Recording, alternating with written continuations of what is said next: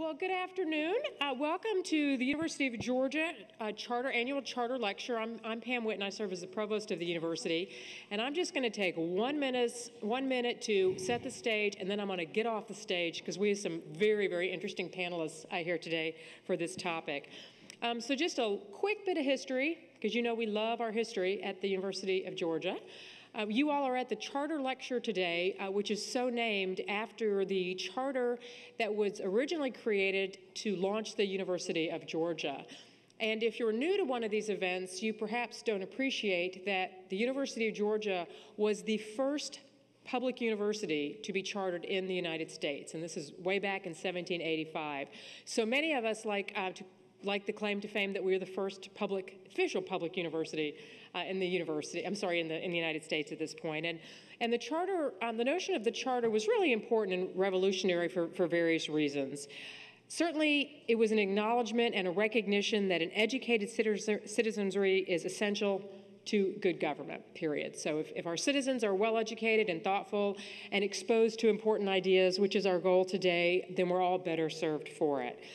The second notion was government and its agencies have a responsibility to educate its citizens. And then finally, the doors of knowledge should be open to all people, not just the privileged few, and that's certainly all of us today. So the charter lecture has actually been around for a while. Since 1988, there have been more than 60 distinguished speakers here that have presented charter lectures. And I look around this room and I see in many, many students who actually weren't alive in 1988 when we began that lecture. But we're happy to have you here today and look forward to many years out when we talk about the 120 speakers so far. So Spring 28 Charter Lecture this year celebrates the tremendous success of our state in establishing a thriving entertainment industry in Georgia. In 2017 alone, if I have my facts right, Lee, 320 feature films and TV productions were actually made in Georgia. Is that correct? That is correct. Wow. And through activity that's been generated by this filming and production and film tourism and all the support services that surround this, a host of, including accountants and other professionals, the entertainment industry in Georgia has had a $9.5 billion economic impact on our state, and that was just in 2017 alone. So hurry up so we can talk about $10 billion plus next year, or this year. Our panelists today are truly just extraordinary, and I know that you're all going to so enjoy them. And so they will be further introduced, I believe, by Jeff in just a moment. But just to acknowledge, we have Gail Ann Hurd, who among many, many other things, you probably know her best if you're from the state of Georgia, serving as the executive producer of just a little show called The Walking Dead that's around. Will Parker. Packer. Sorry.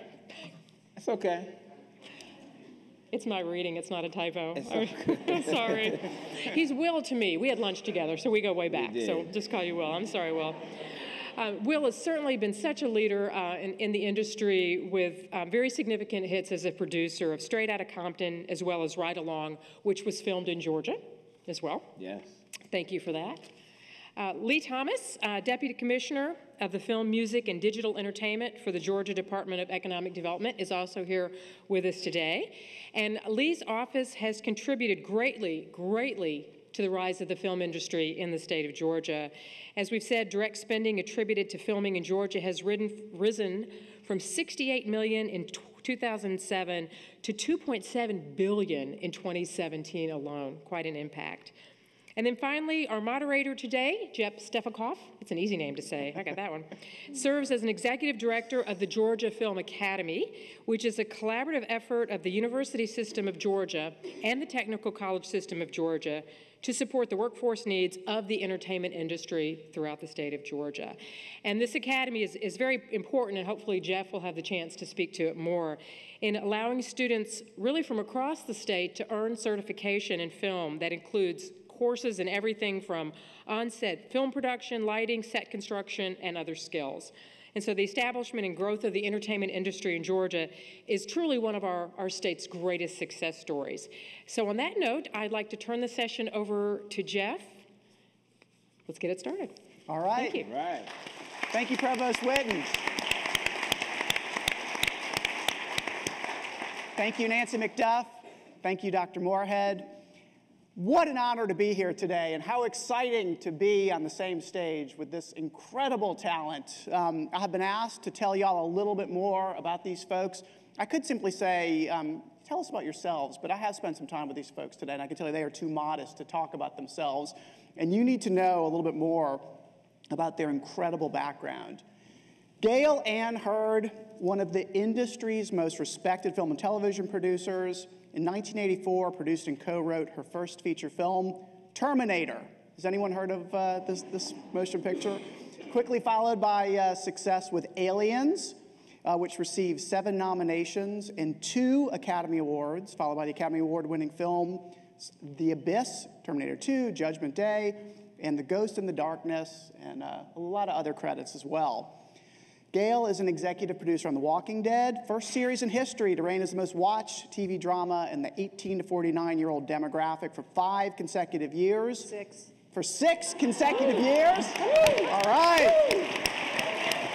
She's also the EP, executive producer of AMC's Fear the Walking Dead. She's a producer on Talking Dead. She's on Falling Water. We've got to mention Lore as well. In 2015, Hurd was presented with the prestigious David O. Selznick Award for Achievement in Motion Pictures by the Producers Guild of America. And a few years ago, she received her star on the Hollywood Walk of Fame. Wow. You can walk all over me. Super producer Will Packer is a Hollywood hitmaker. 9 of his films have opened at #1 at the box office, and collectively they have grossed over $1 billion. Pretty amazing. Those movies include Ride Along, No Good Deed, Think Like a Man, Obsessed, Takers, and Stomp the Yard. He was the executive producer on the mega hit Straight Outta Compton, which has grossed over $200 million. And his film last year, Girls Trip. There you go. Yeah. has crossed the $100 million threshold. A couple of years ago. 140, but whatever. 140 million. Jeff, keep going. Whatever. It doesn't matter. A couple of years ago, he was nominated for an Emmy on the series Roots.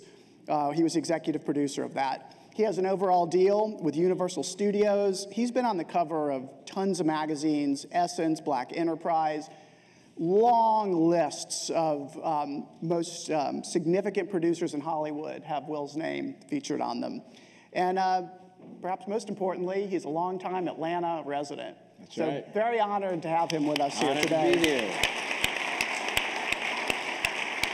And Lee Thomas, a UGA graduate. Yes. Is our deputy commissioner at the Georgia Department of Economic Development and the director of the Georgia Film, Music, and Digital Entertainment Office. Simply put, Lee is the quiet force behind what is this explosive and unprecedented industry we have here in Georgia. She did get her BA here at Georgia in radio, TV, and film. She got a master's degree from Georgia State. She entered the doctoral program at Tisch. She's been working at the Atlanta Film Office since 1996. Did you hear the part about the quiet force behind this industry here? That's Lee Thomas. So again, I'm really, really honored to be here today with this incredible talent. Guys, let's start at the beginning, because we have at least 20 minutes to get through this. Tell us, let's start with Will, and let's hear from the three of you. How'd you get started in the business? I know people want to hear this. And tell us about your connection to Georgia.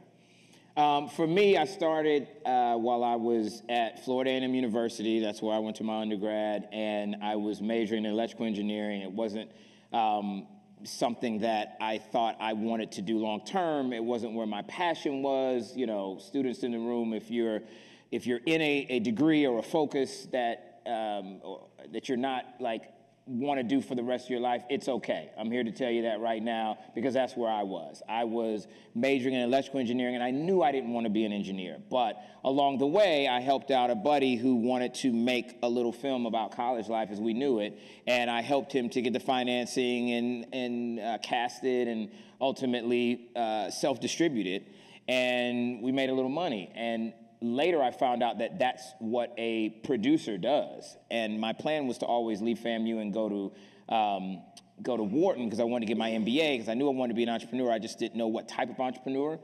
But I made money without going to an Ivy League school, and I did it on my own. And I found like an audience that cared about the content that we had created. And I said, well, I can do this on my own, and that really is what drove me.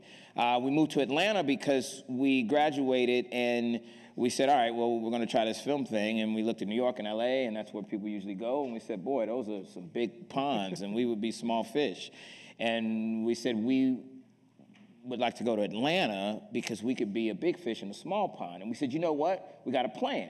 We'll go to Atlanta. The music industry was popping. We came in '96. That's when I graduated from college. The Olympics had just come here. And this was a time where you had like, Dallas Austin and Outkast and Jermaine Dupri and all the music folks, especially in hip hop, were really popping in Atlanta at that time. And we said, if nothing else, we can keep the lights on by producing music videos until we get the film thing going. Well, we moved to Atlanta, and the music industry was so sewn up, and everybody knew each other, and we were these outsiders, and we couldn't get one music video. We could get nobody to hire us. True story. And you know what it forced us to do? To go out and do an independent movie on our own, because we had to. If it had gone another way, I wouldn't be sitting on this stage. But I was forced to go out and make a small, tiny independent movie, and that's kind of what led me in the trajectory I'm on. Awesome. Yeah. And real quickly, your connection to Georgia? Well, that was what I was just saying, Jeff, that's why I went in. And then, I don't know, I give you another connection. You're here. The Bulldogs are great. Right, Have you seen that football team? They're good. I was rooting for them. You're here most of the time? I am. No, so I'm based here now. Yeah. And this is home. Atlanta's home. But I do have offices in LA and now New York. So I go back and forth, travel all the time on the road. But for me, I like being in Atlanta because unlike a lot of my peers in the industry, I'm outside of the Hollywood bubble. Right. And a lot of folks in the industry are always talking to other folks in the industry. And that's just the nature of it. And I like to think that I spend a lot of time interacting with real people, with my consumers, with people who are actually going to go and watch and purchase my content. And I think it gives me a heads up to not be in that bubble all the time. Awesome. Yeah. Gail, again, I know everybody is dying to hear how you got started. And again, your connection to our state. Well, I'm very old, so I started back in the 70s. I went to Stanford University, which is not really known for its film program. But while I was there, I was initially an economics major, and I happened to go to their foreign study program, which was in the UK because I am monolingual. And so my foreign study program had to be in an English-speaking country, which meant I went to England, which just happened during that fall, winter, had an intensive program in economics and also one in film and broadcasting. And I thought, oh my God, you can take classes in this? This is fantastic. Yeah. I love film, and I love television, and I decided to add that major. So I ended up with 2 degrees, economics and communications. But in order to complete that degree in the 2 years that I had left, I mean, it was my junior year and my senior year, I ended up taking 3 courses from the same professor, a professor by the name of Stephen Kovacs. So anyone who thinks that college cannot be where your career starts, as you can see, they're wrong. Right. The people that we both met in college, shaped our future. Yep. So this professor was hired by Roger Corman. How many of you have heard of Roger Corman? So Roger Corman's King of the Bees, known as King of the Bees. He was a director, but he also started the careers of Martin Scorsese and Jonathan Demme and Francis Ford Coppola, Ron Howard, Jim Cameron, me, the list goes on. But so I got a call right after I graduated saying, come down for an interview for Roger. And also the only time where having a really good GPA mattered. Although I see your magna cum laude in electrical engineering, which is a much bigger deal than my degree. Roger, who I didn't realize because there was no Wikipedia or internet back then, so I couldn't research him. I didn't realize that he made these Z-grade exploitation films, and I came down there with my, Phi Beta Kappa from Stanford, and thought that I was interviewing for executive assistant for life job. only to be surprised that his first question was, what career path do you want to pursue? And as it turns out, in the 70s, Roger Corman was the only person that I could have gone to work for who basically believed that I said I wanted to be a producer, really didn't know what that meant, but it sounded good. And within 3 years, I was producing. And it was all down to having the right mentor, learning the right skill set, and, and working really damn hard. And Terminator, quickly, I met Jim Cameron. He was building spaceship props in the model department on a film called Battle Beyond the Stars, and I was the assistant production manager, so he actually worked for me. We were working 20 hours a day, 7 days a week, and we started talking story, and we decided that we would work together on the second film. We said we'd go out and get an experience, and we worked together on the second film. I did a movie called Smokey Bites the Dust, which is not Smokey and the Bandit. It was Roger Corman's Z-grade $280,000 ripoff of Smokey and the Bandit. And Jim did Piranha 2: The Spawning. How many knew that Jim Cameron's first film was Piranha 2: The Spawning? Wow. Very good. He's taken it off his list of credits. The tagline for it, it was about saltwater piranha that fly. Your typical Roger Corman movie.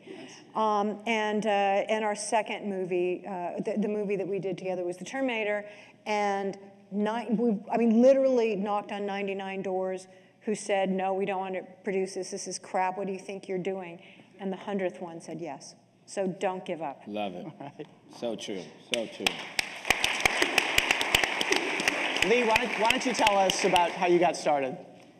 Well, I didn't have the highest GPA like these two guys, not even close, but I did see REM at the 40 Watt several times. Yes. All right. I think we're all even. So, so I, UGA, then Georgia State, then NYU, and I knew I wanted to come back to Georgia. It was too cold in New York for me, and I wanted to come back. But back at the time, and it was 96, Will and I both came back to Georgia at the same time. But it was too hard to work in film then. It was really, it was hit or miss. You would work, and then you wouldn't work for half a year, and then you'd work. And we just didn't have a lot going on. It was kind of right about when Canada started putting in place tax incentives, we started really losing our business. So I came back and I decided to work for the Film Commission. I thought it would go, I'd do a couple of years there and see if things got better, but I ended up staying for quite a long time. So, our office was actually started by Jimmy Carter in 1973 because of a little movie called Deliverance, which shot in Rabun County, which is where I have a home too. And so in the first 35 years of our film office, we did $5 billion worth of economic impact. And last year we did $9.5 billion worth of economic impact. So we almost doubled it in 1 year, the first 35 years.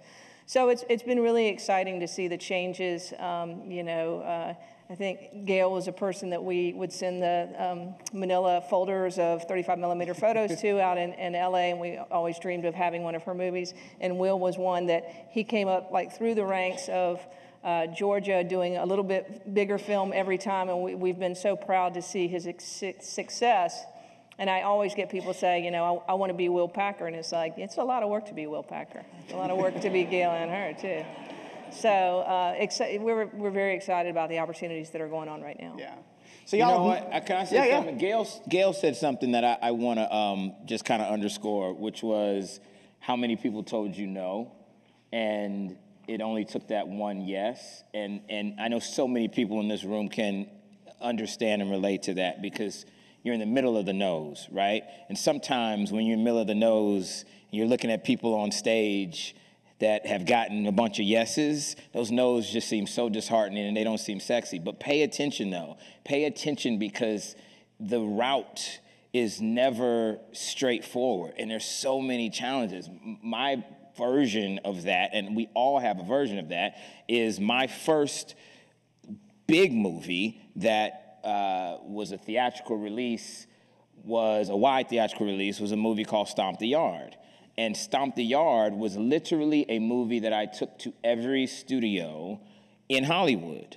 Every studio. And every studio told me no. So I didn't get the 99. I got 100 no's. Like, I got no yeses. Everybody said no. And what happened was I then went and reconfigured the way that I pitched the movie. Because I was pitching it as this movie about, like, college life and fraternities and sororities, and nobody was buying that. And then I went and I pitched it as a step dance movie, and I went back to the same studios, and most of them said, "Didn't you just leave here last week? Didn't we just tell you no? Like, do you not think we know? You got a hat on. We know it's the same. You didn't have a hat on. It's the same dude. We're still saying no." But one place, which was Sony, was looking for a dance movie. And that was the place, ultimately, that gave us the yes. And it wasn't even a yes to my movie. I had pitched it as a potential sequel to a movie they had done called You Got Served. There was this R&B group, B2K. Anybody remember You Got Served? So You Got Served was one of their most successful movies that year on a per-income basis. And I said, well, you know what? This could be like a You Got Served 2 companion piece. They were like, now that's an idea. Yes. I said, let's go. And that ultimately ended up being Stomp the Yard. So my point is just that I think sometimes that gets missed when you have, like, people with, like, impressive resumes that have done a bunch of stuff. There's a lot of failure It sounds like you're talking about perseverance. No question. Yeah. Dale, anything you want to say about perseverance and how much it's required in the entertainment industry? Well, you know, maybe this is the same is true for you, but if I want to make something in the horror genre, it's a lot easier than if I want to make anything else. And I've got a documentary that's going to be airing on PBS next month about the first woman to be elected principal chief of the Cherokee Nation. Her name is Wilma Mankiller. And so we got $100,000 from Vision Maker Media, which is an arm of the Corporation for Public Broadcasting. Write your legislator and make sure that the funding for PBS and the Corporation for Public Broadcasting does not go away because it's on the chopping block right now. And so we went to Kickstarter. We did a Kickstarter campaign, and Mankiller was made because of Walking Dead fans because we realized, just like you were saying, it's a story about an extraordinary woman in extraordinary times, an ordinary woman in extraordinary times who was in the right place at the right time with the right skill set to succeed. Who did not, you would never predicted that this woman who at some point was living in her car on Cherokee tribal lands would 7 years later be the leader of her nation. And it connected with the Walking Dead fans, and they funded the film. Wow.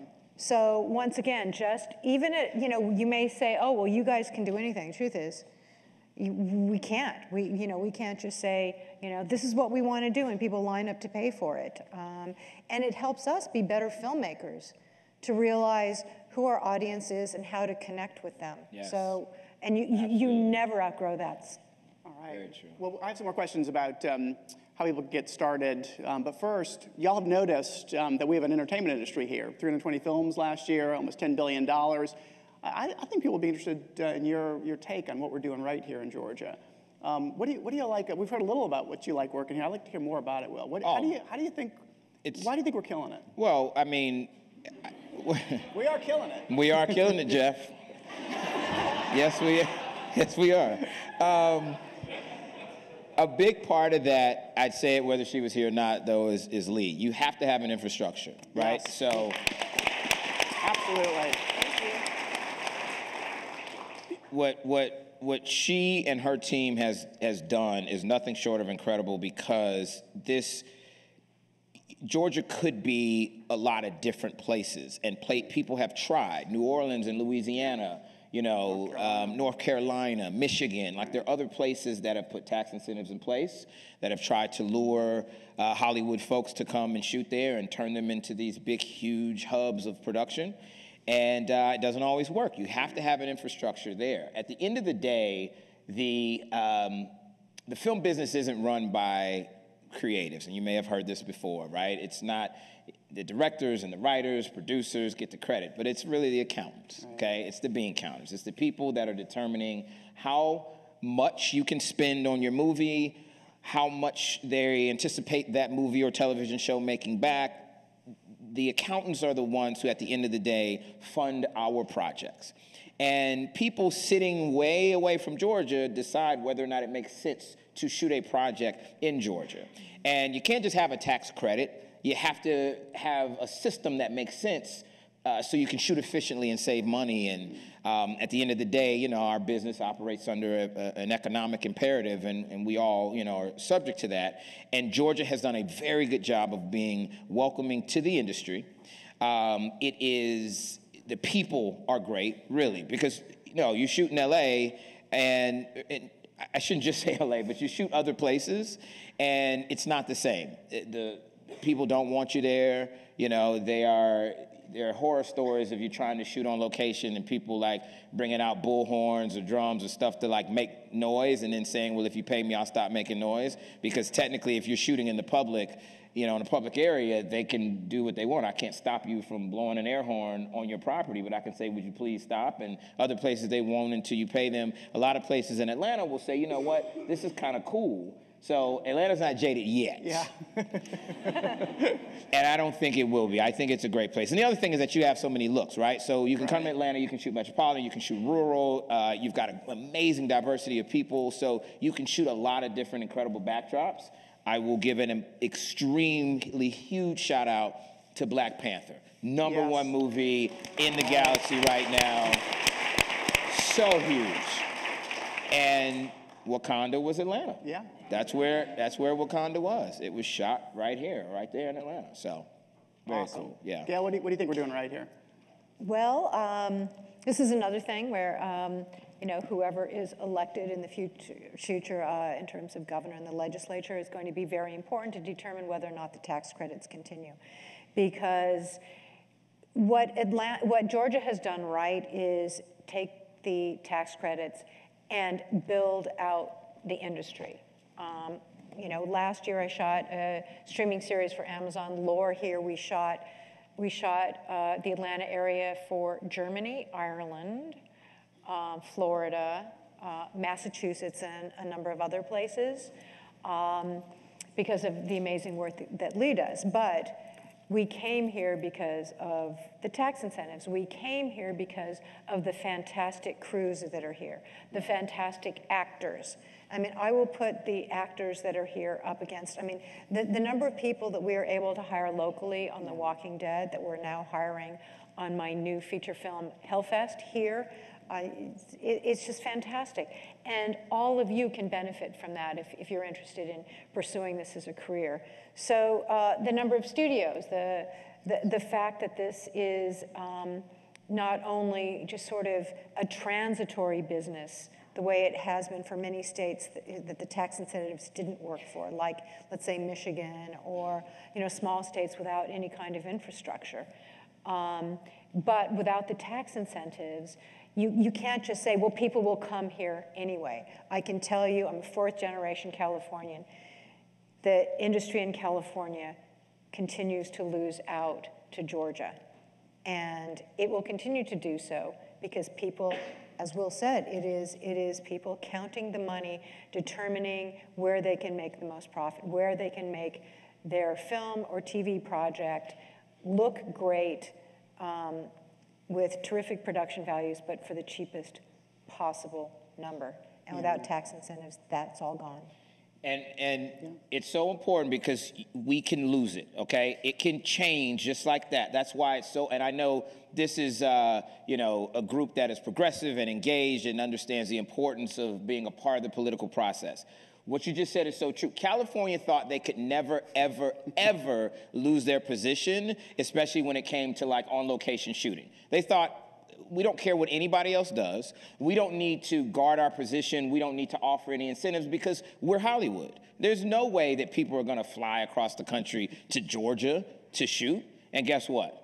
They are flying right across the country to Georgia to shoot, and that's what happens. And so, but it can change very quickly, and that's why I always encourage people to pay attention to the people that are supporting interests that align with yours, and make sure that you are a part of the political process, because that is really where this kind of, you talk about all the economic impact, it happened because there was a group that lobbied for years, and Lee was at the head of it. I had a small part in it, but that group is what was able to push that tax incentive through finally. And now that we have it, hopefully we can keep it, because we can all benefit. It's created an ecosystem here which is rivaled, by no one, really. And by the way, and what Jeff and what the Film Academy does is amazing. Yes. Because we have students on our set of The Walking Dead who are interning and learning a skill set that they will be paid to continue to perform. And these are great jobs. These are jobs with benefits. These are jobs that are middle class and upper middle class jobs. And because of the amount of production here, if you want to work and you're good at it, you can work 12 months a year. Mm-hmm. That is not true in most places, and in most, because it's still a gig economy essentially, and in film and TV, when you sometimes you work, sometimes you don't. In Georgia now, you can work 12 months a year. Yes, and thank you again for your support of the Film Academy. We really appreciate it. Lee, anything you want to add to the conversation about what we're doing right here? No, I mean, we had a lot going for us, the climate and the airport and the locations and everything, but it's the tax credit, that, and, just making sure that we stay a favorable place for the film industry, and that we don't pass things that are going to make it so the film industry doesn't want to shoot in Georgia, which they have done in neighboring states, and we've seen their crew move in, and we've seen their shows move in, and hopefully that will be a warning shot to some of the legislators out there who may put those kind of things in place. Guys, Will, Gail, let's talk about your professional work a little bit. Lee's nodding. Let's start with development. What's the process like when material comes to you, when you're thinking about developing something? And what I'd be really interested to know is, how do you know when something's great? How do you know when you want to invest in it? And moreover, what defines great? Commercial great versus other kinds of great? What do you think, Will? You want to start? What's your development process like? Well, it's my development process is not unlike a lot of production companies and producers in that I'm always looking for ideas from every quarter. I'm always looking for, IP, real life stories, amazing ideas, and then I have to figure out if an amazing idea doesn't necessarily mean it's going to be an amazing piece of content. So that's the first thing, and that's what a lot of up and coming film makers make a mistake about, because they think, oh, that's a great story. And it may be, but it doesn't mean it would be a great movie or a great television show. Maybe it may make a great documentary, but it doesn't mean it will always translate to like a scripted format. But for me, I'm always trying to hit the sweet spot of commercial success and not as much critical success, but like an organic resonance. Like, I want something that really resonates with an audience, right? So I want something that not only a lot of people want to see, that can be commercially successful, but also will make people feel something. And so I'm always kind of chasing that, and sometimes it's hard to serve those two masters. But it's, how much do you think is gut? Oh, a lot. I mean, yes, a lot of it, because I have a lot of confidence in my instincts over the years, and they've led me pretty well. And I think that you have to grow it and hone it and learn it. But you don't make it to this level without having good instincts. And especially now, because audiences are so fragmented. Right. And there's such a saturation of content. Whatever you're into, you can find it. And you can watch it pretty much when you want to, where you want to. So for producers, it means that we have to be very deliberate and specific about what we're making and who we're making it for. Because with very few exceptions, most content is speaking to a specific audience. Now, there's 4-quadrant stuff out there. There's anything Marvel does, Star Wars, like they're huge movies that just appeal to everybody. But these days, content is very much about finding an audience that will own that content and will say, this is for me, this is mine. I'm gonna talk about it and really be connected with it. That's what I'm trying to do. Yes, yes. Gail, what's your process like? And how do you decide when to dig in on something? Well, I have a development staff, Yes. and they sift through all the submissions. But a lot of times, there's IP that I respond to and I reach out and try to acquire, which was the case with The Walking Dead. You know, a lot of the projects that I've developed were material IP, intellectual property, that I acquired and then packaged with a writer, with a director, and then went out to a studio or to a network. But it really has to be, we know, it's got to be something I have to be willing to give up part of my time and energy and life for, because this is not a 9-to-5 job. This is not something, you literally, I'm in production 50 weeks a year, and the 2 weeks over Christmas, I'm still reading material, I'm watching cuts, I'm giving notes. And if you want to make some money and not give that kind of commitment, this is not the career for you. It does not stop. And, you know, so it's got to hit me where when the going gets tough, and we'll tell you, the going gets tough on everything. Everything that you may think, oh, that must have been easy, it was such a hit, had so many roadblocks and obstacles along the way. And junctions where we could have taken the easy path and made it a total disaster, or held firm and, you know, and continued with our vision. And I think part of producing is the art of the right compromise, because you're going to compromise along the way, and at some point there's a compromise that you just have to say no. So to me, it really is. It's always a negotiation. Mm-hmm. Every day there's a negotiation, whether it's with a studio, a network, an actor, director, a writer, and trying to keep the family happy and together and going in the same direction the entire time. You know, I know a lot of people in this audience are interested in working in the film and television industry. Can you share with them a little bit more detail about what your lives are like, and in particular when we're in production, when you're in production? But do you want them to continue to want to be in film and television? I want them to want it. Oh, so then you don't want to hear the truth. You don't want us to tell them how our lives are. You guys want to know what it's like when you actually work in production from these two? No, I mean, it's Gail hinted at it. It is. It's a massive, massive amount of work. Yeah. Massive. And there are more opportunities than ever. There are more platforms and distribution outlets than ever. But there is more content being created than ever. There are more people that are trying to get into those slots than ever before. And there's more competition than ever before. So, the thing about producing is that no project is ever the same. Like, whatever worked on Terminator and on Ride Along will absolutely not work on whatever my next one is and her next one. It's just, I guarantee you. Every project, and that is part of the fun of the challenge, is that every time you're trying to, you know, push the ball up the hill and get a project over the finish line, is a new set of challenges. It will take a new approach.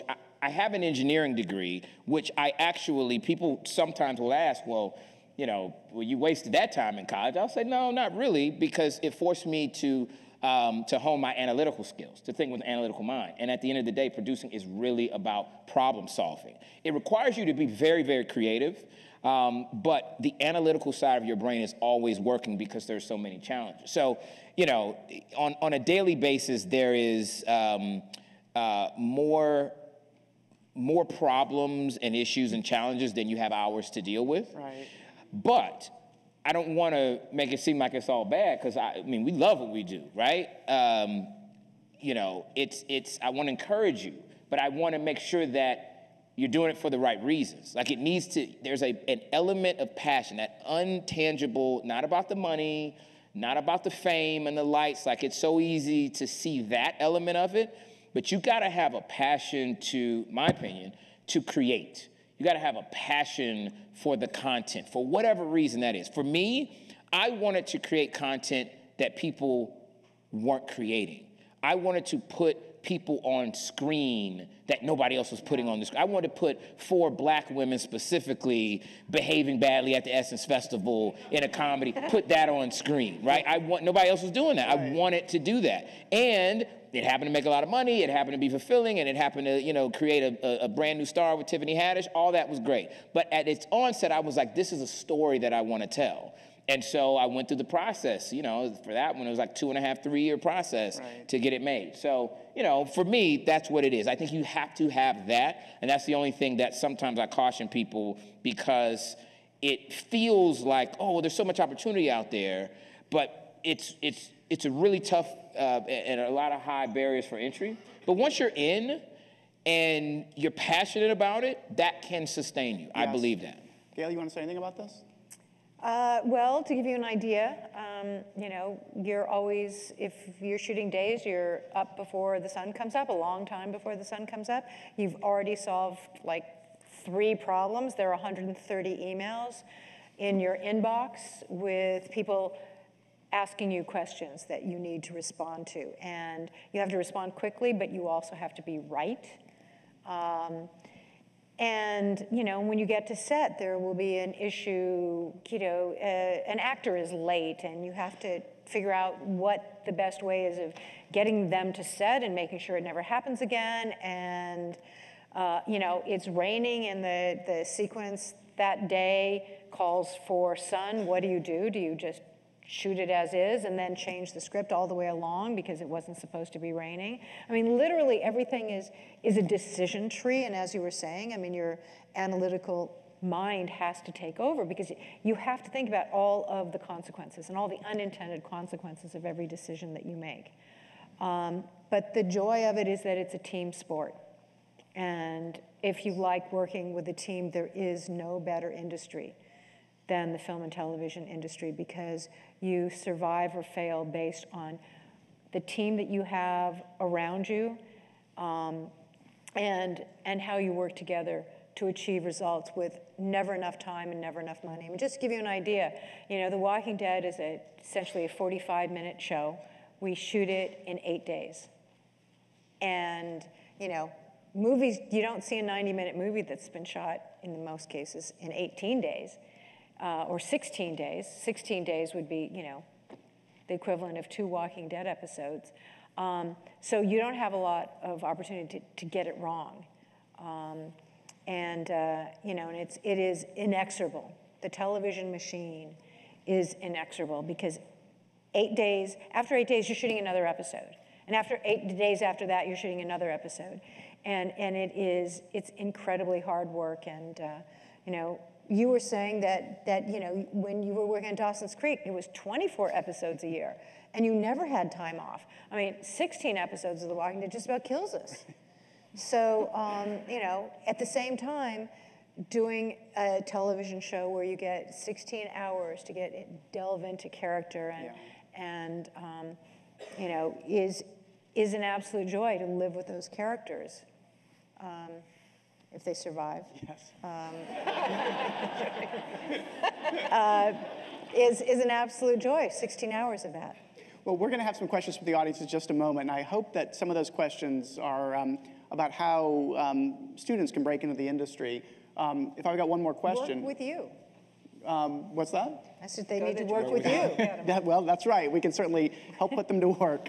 Let me just ask you guys, it's been quite a year for the entertainment industry, and what do y'all think, briefly, about the Me Too movement and diversity in the entertainment industry, which is something we're hearing a lot about this year?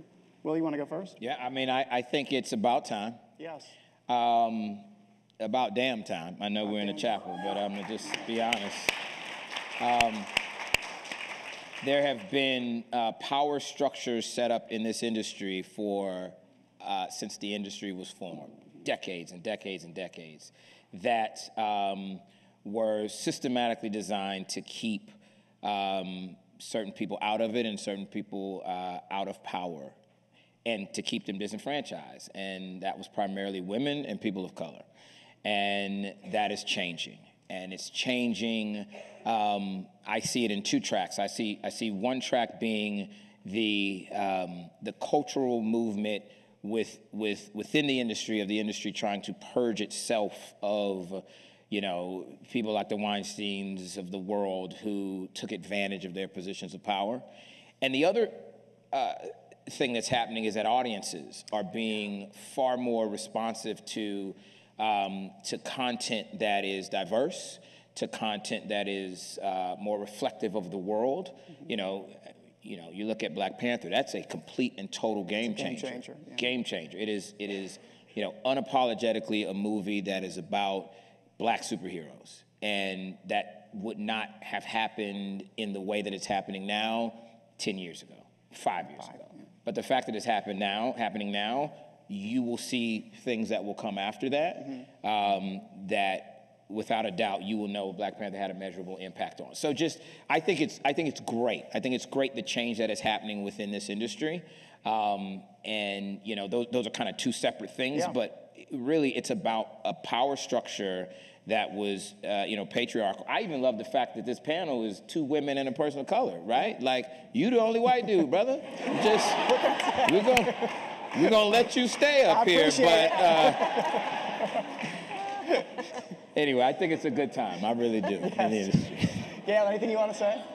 I know there is. I think that the other thing to remember is that it's not just people in positions of power who are speaking out, major name actresses, but what really inspired me was the Time's Up movement, which has a fund now, a legal fund to defend women who don't have the financial wherewithal to call out people who have abused them. And I think you can't have one without the other. And I'm so impressed that so many people in Hollywood, male and female, put that together.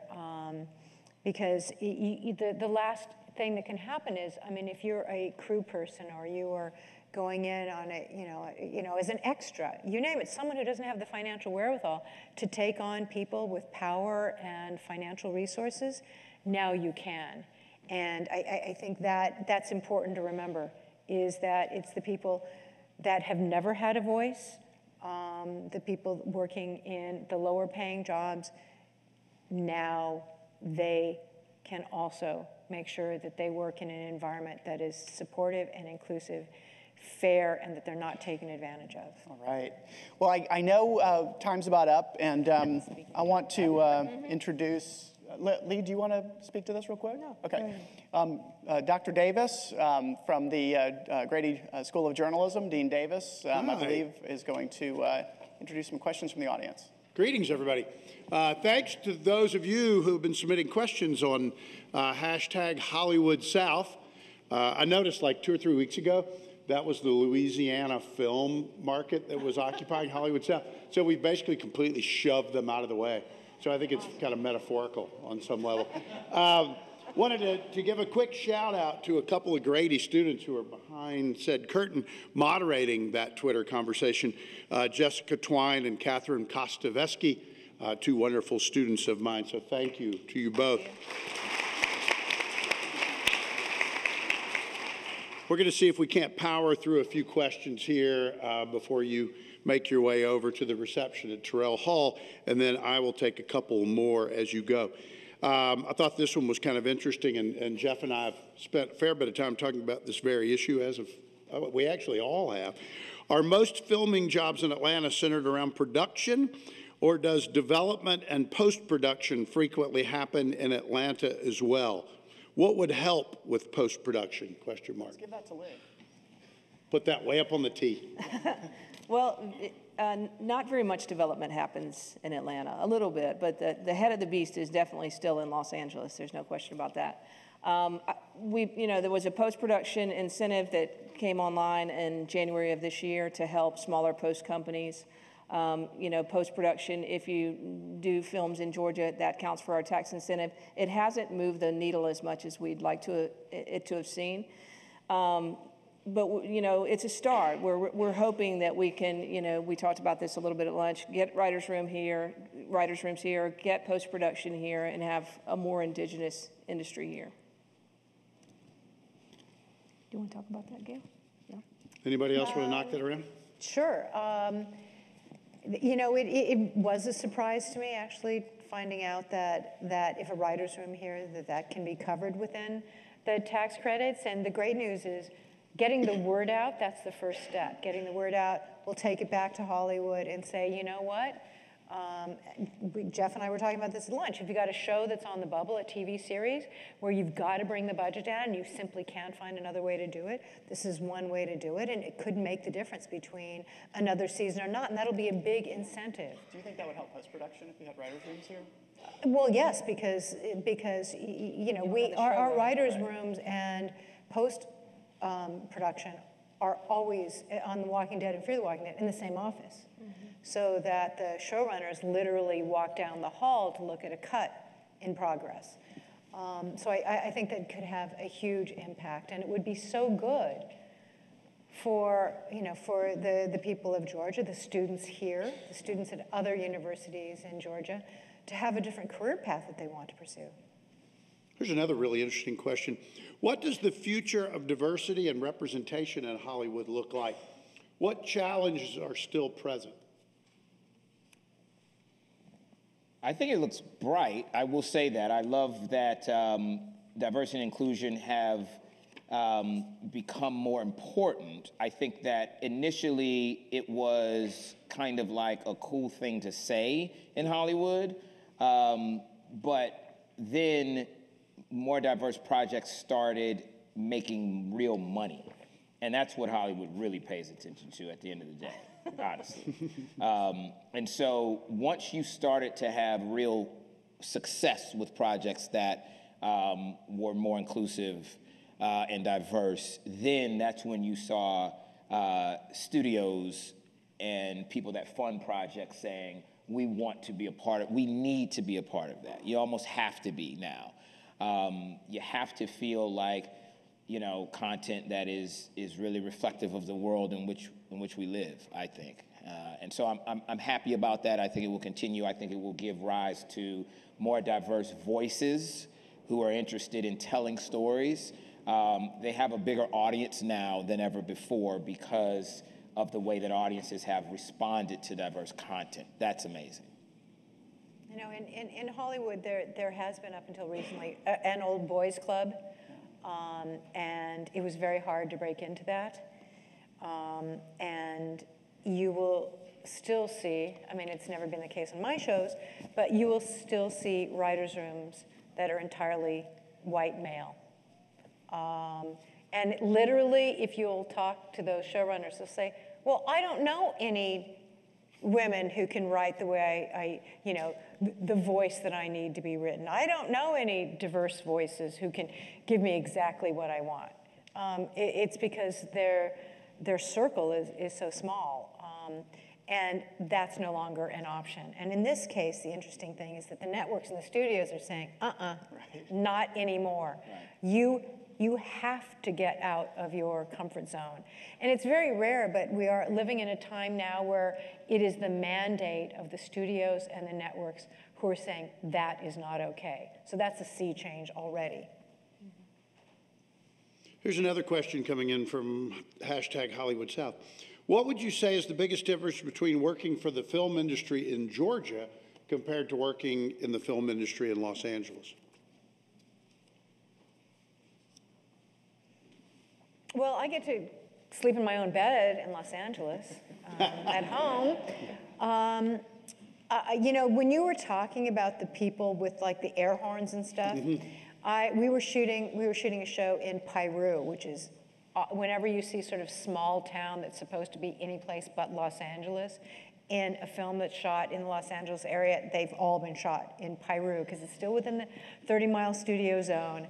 And there was a body shop there that was not open, except when there was production. And then they started banging, and welding and doing all these noisy things. And it was the same exact thing. It's like, oh, well, we really have to get this car finished by the end of the day or our customer will be really unhappy.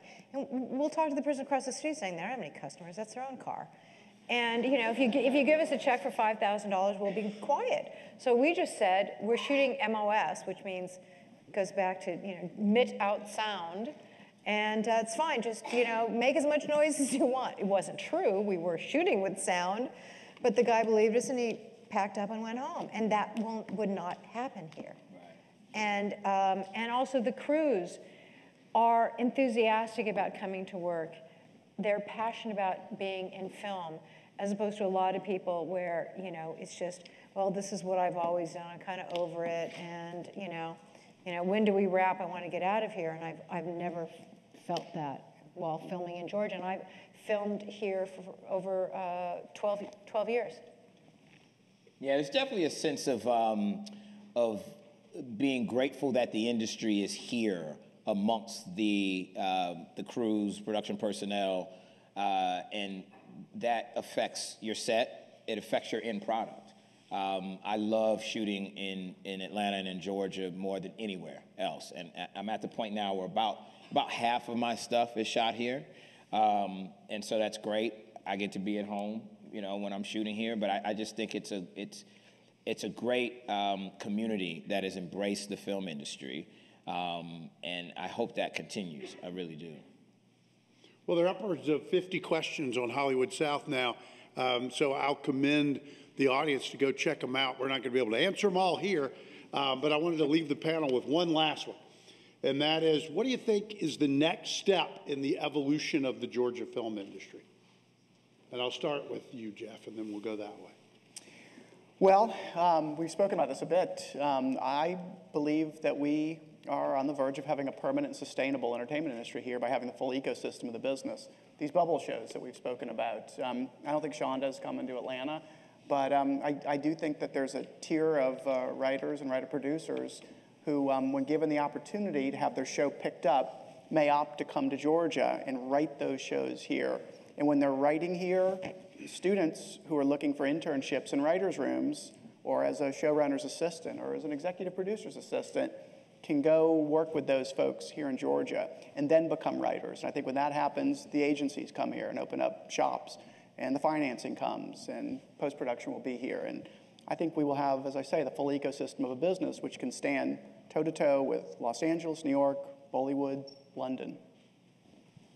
Yep, agreed. I mean, the cycle for film or television typically is development, production, post-production, and then release, right? And we've got one of those. We've got production. We've got a really good handle on physical production. But if you're a writer, you are a director, you are an actor to some degree, a lot of times you got to go to LA. Acting not as much, because we do find a lot of actors locally, but if you want to be involved in the creative process or you want to get your project sold, you still got to go somewhere else. You can't really stay in Georgia. So when we do have a full ecosystem, and myself and others are trying to work to create this, and it takes, it's not just one entity, it's not just one show. You need multiple so that you can create a feeder system so that folks that are looking to get in can say, I can go and get in the writer's room, or I can go pitch my project right here in Atlanta. That's really where our strength is going to be, and put us on par with, any place in the world. I really can't. I have to say, I can't really add to that. I think you both put it beautifully. But something that you said earlier really struck me, which is that choosing to live here to be out of the Hollywood bubble. I think that's really important. I think there are so many voices that aren't in Hollywood, and when they get to Hollywood, after a certain point, they start having the same experiences and the same friends and the same, the same interactions, that it is absolutely important that there be writers' rooms here, that what is special about Georgia begins to inform the content at that early stage. I would leave it right there. Perfect. Thanks. Let me thank all the panelists and you for coming out. Thank you. Yes, thank you. Thank you so much. I appreciate it. Good job.